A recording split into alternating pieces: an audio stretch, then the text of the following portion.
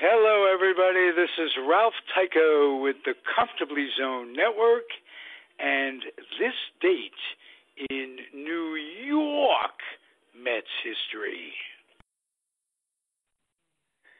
November 26th, 1947, Richie Hebner is born.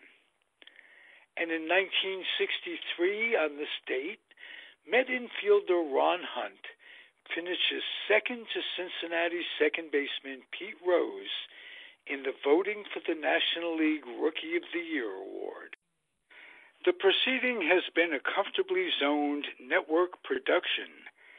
You are advised to keep your dreams wet, your humor dry, your children and grandchildren out of military recruiting offices and off the laps of clerics who wear dresses. Thank you for listening, everyone. Happy trails.